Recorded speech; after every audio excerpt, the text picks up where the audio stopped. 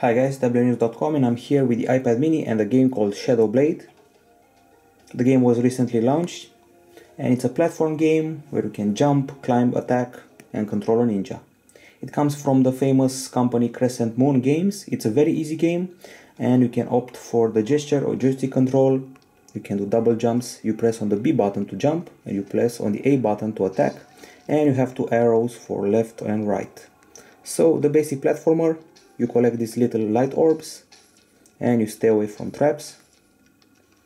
The game is so easy that I actually finished it all in about 2 hours, of course minus the special challenge levels. As you can see, I just sliced the guy, and there's normal slicing, and aside from the normal slicing you can also do some special combos. So if you run and slice, there's a special move. This one is a checkpoint that you can see right here. It's a very appealing game and the Asian elements are very nicely implemented. It's a sort of platformer that feels like you're back in the days when this genre was popular. And it works just fine on the iPad mini. Obviously there's no lag, and of course the graphics are not even high-end enough to start a lag. I just collected a special symbol and I have to stay away from the traps just a little bit longer. As I said, the game is pretty easy and I just did a cute wall jump, 2 enemies to hit here. These are the easier enemies. You'll see guys later on that will use flamethrowers against you, snipers and all that. You get these stars, like you get those stars in Angry Birds for various objectives, like taking all the orbs, taking all the symbols, and completing the level in a certain amount of time. This, as I said, is a very easy game to play, and there are also boss battles, which is basically a collection of waves of enemies that will attack you. This is one of the boss battles, and they already killed me. Okay, so this is wave 1. You can also take the enemy towards you using a special throwable item, sort of like the one that Scorpion uses in Mortal Kombat.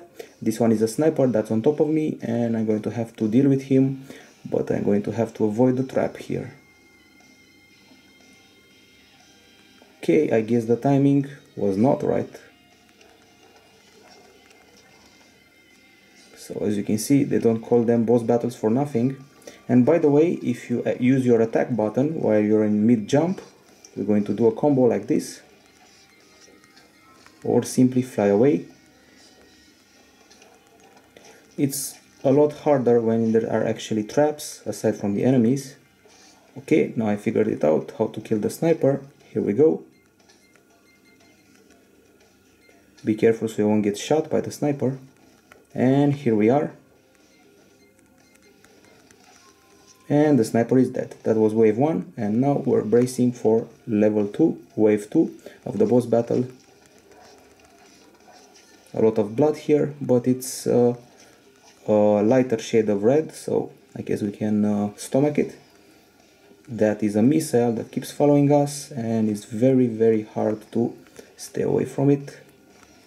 This is one of the hardest boss battles, and that was wave 2. Now time for wave 3. As you can see, I played the game a lot. It takes a lot of dexterity, but it's also a very easy game, so you get used to it in no time. 2 snipers following me right now, and the trap got me finally. At least there's sort of a checkpoint, so I start from level 3, wave 3.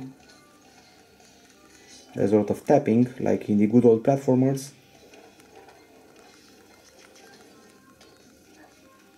It would be nice if the character had other weapons and other attacks aside from the basic ones. And let's move to another level. This is a fast-paced platformer, I'll give it that much. The graphics are actually pretty nice. There's also a hardcore section once you finish all the 3 storyline levels. The enemies are ninjas, snipers, rocket launchers. And by the way, the game costs $2 if you want to purchase it. The graphics are very nicely rendered and the traps become more complex as you progress. This is the flamethrower guy that I just killed. The game can be bloody when it wants to, and it can be hard when it wants to. It usually is not that hard, so frustration is not an element you'll have to deal with. Okay, yet another checkpoint, and another guard to kill, and the traps got me. Be careful when you're jumping against those spikes. That was one crazy stunt. Okay, trying to stay away from the flamethrower and the spikes at the same time. It can get a bit frustrating if you really have big plans about taking all the orbs and completing the game. By the way, you saw another special move, so there's this one when we can fly around, and there's this one where you simply dive down into the ground and break some ice or something. The game is called Shadow Blade. I'm running it on the iPad mini and I'm having a blast. It works like a charm, there is no lag, it costs $2, and I love these traps and combos and everything you can do in this game because it's a classic platformer, it's an instant classic that is too easy to finish, which is my only main complaint. We give it an 8.3 out of 10 here at Tablet-News.com.